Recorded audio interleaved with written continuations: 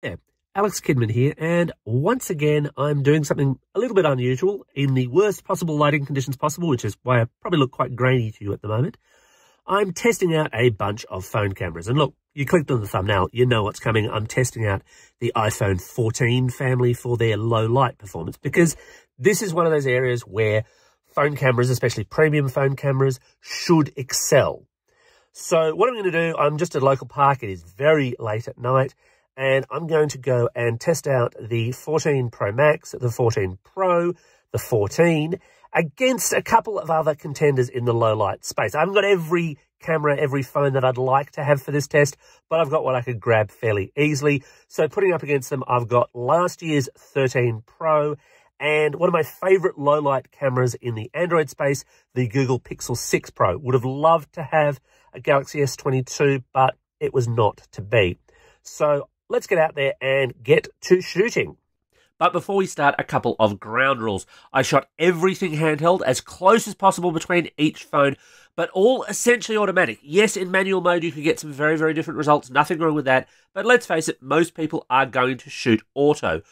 Also, I am not looking for particularly aesthetically pleasing photos. This is about testing the low light capabilities, basically seeing what each phone picks up. Not necessarily that it's great framing, great composition, or a huge, great, wonderful choice of photo. And now, without further ado, let's get on to the pics. First up, a basic shot of the field. This is the iPhone 14, which actually impressed me more than I thought it would. A bit of noise in the shot, but quite a nice, pleasing composition. Jumping back to last year's iPhone 13 Pro, and I get a slightly better composition, a little bit more of a gradient in the sky there, a little bit less noise, slightly nicer, but you'd expect that. Here's how the Pixel 6 Pro managed the shot. Nice detail in the foreground grass, reasonable pickup. Frankly, most of the phones did pretty well with this particular test. And here we see the iPhone 14 Pro. And as you can see, it's put a lot more colour into that grass. It's a really interesting choice. Presumably, Apple's all-new fancy photonic engine is at work here. But that is a very pleasing shot. Almost a pixel level of colouring in, because usually its night mode does that kind of thing.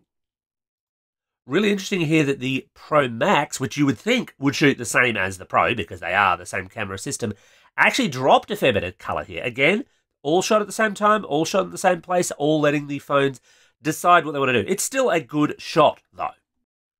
Moving along, a truck in the parking lot. The iPhone 14, definitely a bit more muted on its light than many of the other phones here. Not a bad shot, but certainly not the best. The 13 Pro gives a brighter, more colourful shot than the 14 by far. A better photo. Again, I would expect that. The Pixel gave a really nice version of this shot. It's not oversaturated, it's not undersaturated. It's really just nicely well done. Not that the 14 Pro did badly, just that it chose to pick up more light in this situation and process through for less of the colour. Still a decent shot, but honestly for this one, I would just about give it to the Pixel 6 Pro. What's really interesting here, of course, is that the 14 Pro Max does almost exactly the same shot as the 14 Pro.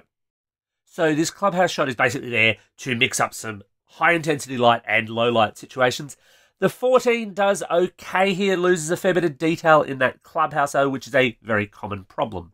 The 13 Pro delivers a kind of moody shot. Again, reminder, I'm letting the phones pick how they're going to focus on these. It's a decent looking photo, but it obviously does lose a lot of detail in that foreground. The Pixel 6 Pro delivers a rather flat shot. Not great or pleasing in any particular aspect. Not awful, obviously, but I've seen better out of the Pixel 6 Pro in other situations. Whereas the 14 Pro delivered what I think is actually my favourite photo of the bunch. Really nice balance between the stars and the clubhouse and the field. You do lose a little bit of detail on that clubhouse balcony that's in some of the other shots, but otherwise this is my pick of the bunch.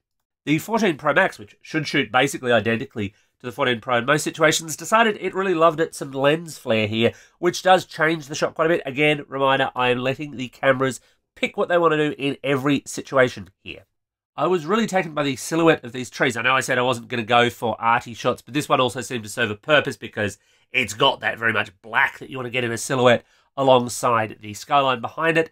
The 14, unfortunately, delivered the worst results of anything in the set. Not awful, obviously, but yeah, there's a lot of lacking detail here. This was a tough shot, and the 13, honestly, didn't do a great deal better. It's still a little better, but there's still more detail that you might want to get out of that shot. The Pixel 6 Pro does a really nice job with the skyline. It looks very dramatic, but you pay for it with a lot of noise on those trees. This was a tough test.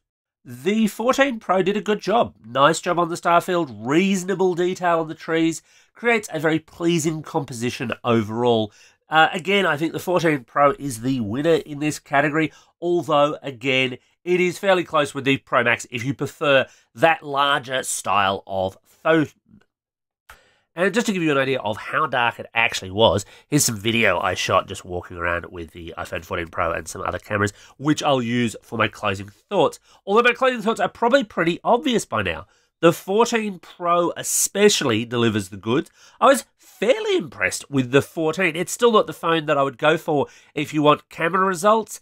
And Google is shooting up there, and if you like the way it colors photos, for example, it's still quite a good option within this space, especially given that vast price difference there. But for right now, in the premium camera space, I'd say, yeah, Apple seems to have cracked it. Anyway, that's my take on its low-light camera performance. Anything you want to know, any thoughts you want to give, pop them below. And as always, thanks for watching, and don't forget to hit like and subscribe.